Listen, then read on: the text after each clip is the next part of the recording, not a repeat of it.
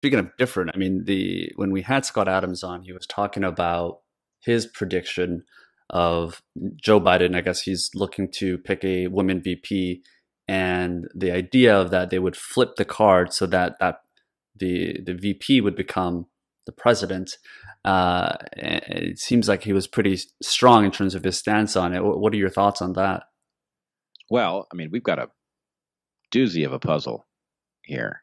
So I don't think if Biden ran and won that he would last 4 years. Hmm. I feel almost certain he would be stepping down in 2 years, if not 1 year. So in Wow. some sense, Because of his the age, you're saying? yeah, I am not seeing compelling evidence even that there are good days on which he does not show signs of substantial decline and bad days. What I'm seeing is decline that reliably shows up each appearance, and we know this doesn't get better. So I'm not a Joe Biden fan, even if he was young and vital. I think he's too much a part of the Democratic machine, and therefore he's just a part of the corruption.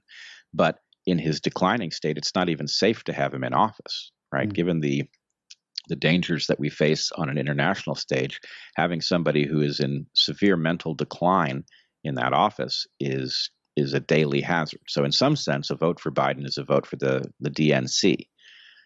But my guess is internally, they already know that they will have to do some kind of a swap. And Adams might be right that it could be before the election, in which case we would have an, I believe, unprecedented situation on our hands where the DNC has effectively advanced a stalking horse and we're going to have a swap. Maybe it would be Kamala Harris, which I would find a very frightening prospect.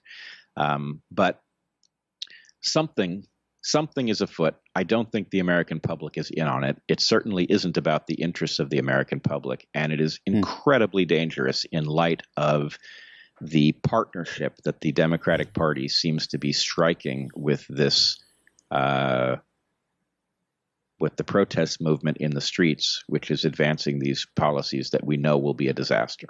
There's definitely a divide in terms of how the United States, in terms of how people stand. And the fact that there's really just a two-party system, electoral system, that seems like there doesn't pose any options. No, in And fact, the purpose of it is to stamp out the real options in the primaries so that by the time you get to the general election, you have to basically put one spin or another on the status quo, which is exactly why I believe Andrew Yang ran up against the obstacles, many of them preposterous and racist. I mean, I remember seeing a picture of what appeared to be a randomly chosen Asian man with Andrew Yang's name on him on CNN, displaying the results of, I don't know, one caucus or another, or one primary or another.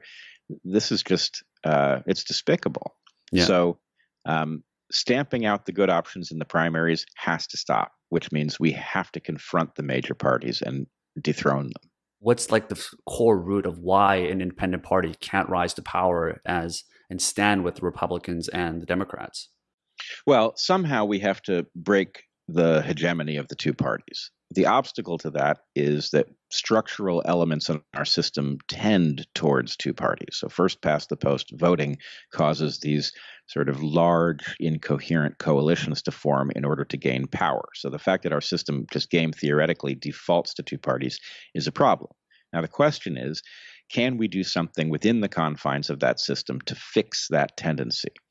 Ranked choice voting is one solution that will tend to solve this problem, and I think there are others, but we're going to have to think a bit outside the box. Yeah. The fact is, the founders did not understand they didn't understand game theory, they didn't understand evolution, so they couldn't have predicted some of the things that would evolve in the context of the system they set in motion.